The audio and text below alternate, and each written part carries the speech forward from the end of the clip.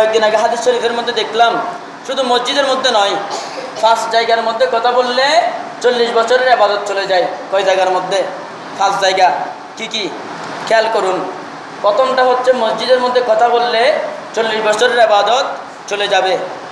দ্বিতীয় নাম্বার হচ্ছে কোরআন তেলাওয়াত করার সময়, কোনো ব্যক্তি কোরআন তেলাওয়াত করার সময় যদি আরেকজনের সাথে কথা বলে তাহলে 40 বছরের ইবাদত চলে যাবে।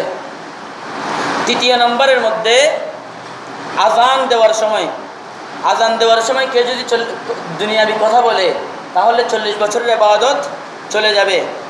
চতুর্থ নম্বর হচ্ছে আলেম ওলামাদের মজলিসের মধ্যে আলেমদের সাথে কেউ যদি উচ্চ গলায় ধমকি দিয়ে কথা বলে তাহলে 40 বছরের ইবাদত চলে যাবে। পঞ্চম নম্বর যেটা হচ্ছে কবর জিয়ারতের সময়, কবর জিয়ারত করার সময় কেউ যদি দুনিয়াবি কথা বলে তাহলে 40 বছরের ইবাদত চলে যাবে। খেয়াল আসেনি নাই? 1 নম্বর কি? মসজিদের মধ্যে কথা বললে। 2 নম্বর আলেমদের সাথে বড় করে কথা বললে, ধমকি দিয়ে কথা বললে। 3 নম্বর হচ্ছে কবর জিয়ারতের সময় কথা বললে 40 বছরের ইবাদত চলে যাবে। 4 নম্বর হচ্ছে কোরআন তেলাওয়াতের সময় কথা বললে 40 বছরের ইবাদত চলে যাবে। 5ম নম্বর হচ্ছে আজানের সময় কথা বললে 40 বছরের ইবাদত চলে যাবে। যাক, এটা মনে রাখেন। সেজন্য সুন্দর করে বসেন, মসজিদের মধ্যে অন্ততপক্ষে কথা বলবেন না। যদি কথা বলতে ইচ্ছে হয় বাইরে গিয়ে একটু কথা বলে আসবেন। আমার ভাইয়েরা, বন্ধুরা, মাওয়াইজে রাজবিয়া কিতাবের 128 পৃষ্ঠার প্রথম খণ্ডের মধ্যে বলা হচ্ছে, একদিন আমার নবী করিম সাল্লাল্লাহু তাআলা আলাইহি সাল্লাম সাহাবীদেরকে নিয়ে মজলিসের মধ্যে বসে আছেন। এটা আমার রাসূল সব সময় করতেন। একটু সময় পেলে সাহাবীদেরকে নিয়ে বিভিন্ন মাসালা মাসাইলের বর্ণনা করতেন, বিভিন্ন কিছুর তাগিদ দিতেন। এমনিভাবে বসে আছেন, হঠাৎ করে আরবের এক যুবক এসে আমার রাসূলকে বলছেন, ইয়া রাসূলুল্লাহ, ইয়া হাবিবাল্লাহ, আজকে আমার পিতা ইন্তেকাল করলো, তুই কি করব? বলেন, ইয়া রাসূলুল্লাহ, ইয়া হাবিবাল্লাহ, আমার পিতাকে কাফন দেওয়ার মতো, গোসল দেওয়ার মতো কোনো মানুষ পাচ্ছি না, কোনো জ্ঞানী ব্যক্তি পাচ্ছি না। ইয়া রাসূলুল্লাহ, ইয়া হাবিবাল্লাহ, আপনি যদি একটু মেহেরবানি করে কাউকে পাঠাতেন তাহলে কতই না ভালো হতো। আমার রাসূল পাশ থেকে ডাক দিলেন, হে আবু বকর, হে ওমর, তোমরা দুইজন এই যুবকের সাথে যাও। কত বড় কথা! আবু বকর এবং ওমর দুইজন, তোমরা যাও এই ব্যক্তিটির সাথে। তারা কি ছিল? তারা হচ্ছে ইসলামের খলিফাতুর রাসূল। আবু বকর এবং ওমর কি ছিল? ইসলামের খলিফা, সরকার ছিল। এরকম বাংলাদেশের না, বাংলাদেশ থেকে অনেক বড় বড় দেশ মিলে একটা দেশের কি ছিল? তারা সরকার ছিল। সরকারকে বলছে মানুষের কাফন এবং গোসল দিয়ে আসো।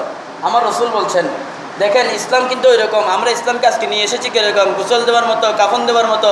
কোনো একজন হুজুরকে ডাকে আনলো, হুজুর বলে আমি পারবো না, হুজুর আমাদেরকে একটু দেখাই দিবেন, হুজুর বলে আমিও পারবো না। তোই গোসল দেওয়ার জন্য, কাফন দেওয়ার জন্য তাদেরকে পাঠাইলো।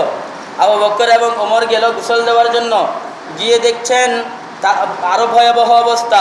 তারা আমার রাসূলের কাছে ফিরে আসলো, ইয়া রাসূলুল্লাহ, ইয়া হাবিবাল্লাহ, আপনি এই যুবকের সাথে যুবকের পিতাকে গোসল দেওয়ার জন্য, কাফন দেওয়ার জন্য আমি আবু বকরকে এবং ওমর রাদিয়াল্লাহু তাআলা আনহুকে পাঠাইলেন। ইয়া রাসূলুল্লাহ, ইয়া হাবিবাল্লাহ, গিয়ে দেখলাম বড় আশ্চর্যের কথা। ইয়া রাসূলুল্লাহ, ওই যুবকের বাবার চেহারাটা শুয়োরের চেহারার চেয়ে আরো খারাপ হয়ে গেল। জোরে বলুন নাউযুবিল্লাহ। শুয়োরের চেহারার চেয়ে তো আরো খারাপ হয়ে গেল। আমার রাসূল তাদের সাথে গেলেন, চলো আমিও দেখব। আমার রাসূল বলছেন, আবু বকর ওমর চলো আমি দেখব। সাহাবায়ে কেরাম তার সাথে শামিল হলো। সবাই গেল যুবকের বাড়িতে। গিয়ে যখন ঘরে গেল, তার বাবার চেহারাটা শুয়োরের চেহারার চাইতে খারাপ হয়ে গেল। যখন দেখলো তখন আমার রাসূল হাত তুলে দিল, হাত তুলে দোয়া করলো। দোয়া করার সাথে সাথে তার চেহারাটা পরিবর্তন হয়ে গেল। জোরে বলেন সুবহানাল্লাহ। সুবহানাল্লাহর আওয়াজ আরো বড় হবে না? আরো জোরে বলুন সুবহানাল্লাহ। তারপর আমার রাসূল সাল্লাল্লাহু তাআলা আলাইহি সাল্লাম ওই যুবকের পিতার জানাজা পড়ালো। কিন্তু বড় আশ্চর্যের বিষয়, যখন জানাজা পড়া অবধি তার চেহারা সুন্দর ছিল, নূরানি ছিল। জানাজা শেষ হওয়া মাত্র যখন কবরের মধ্যে তাকে শায়িত করা হবে, তখন আবার দেখতে পেল তার চেহারাটা আবার শুয়োরের মতো হয়ে গেল। তখন আমার রাসূল যুবককে জিজ্ঞেস করলো, হে যুবক, তোমার পিতা কি দুনিয়ার মধ্যে কোনো খারাপ কাজ করেছিল, কোনো খারাপ কাজ করত? যুবক বলল, ইয়া রাসূলুল্লাহ কানা তারিকুস সালাতা ফাকালা ইয়া আসহাবি উনজুর হালামান তারাকাস সালাতা ইয়াবআসাল্লাহু ইয়াউমাল কিয়ামাতি মিসলুল খিনজিরুল আসওয়াদি তাউযু বিল্লাহি তাআলা মিনহু।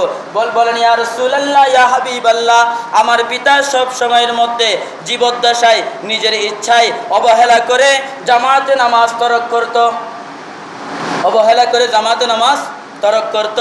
মসজিদের মধ্যে আজান হতো, আমার পিতা নামাজ পড়তে যেত না, আর গেলেও আজান হয়ে গেলে জামাত যখন হয়ে যেত জামাতের পরে গিয়ে মসজিদে গিয়ে একলা একলা নামাজ পড়তো।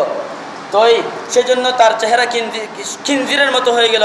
তখন আমার রাসূল বলছেন হে আমার সঙ্গীরা, সাহাবীরা, শুনে নাও, আজকে থেকে তোমাদের মধ্যে যারা বেনামাজি থাকবে, বেনামাজি অবস্থায় মারা যাবে, কাল কিয়ামতের দিন ওই বেনামাজিদেরকে কালো শুয়োরের ন্যায় উঠানো হবে। জোরে বলুন নাউজুবিল্লাহ।